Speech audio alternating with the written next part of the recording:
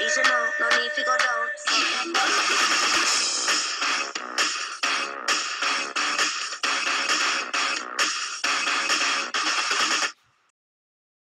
Hey, today is day 12 of my challenge. Today's topic is whatever tickles my fancy, which means whatever I want to talk about. At first I was going to talk about pets, but then I remembered I kind of talked about them in a previous video, the one with pictures I've taken, so I decided not to. But what I did decide is that I'm going to take random Spanish phrases and say them to you.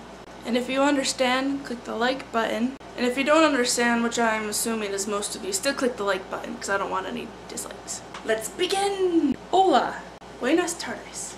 ¿Cómo estás? ¿Qué pasa? No sé. ¿Cómo te llamas? ¿Dónde está tu coche? Hace calor.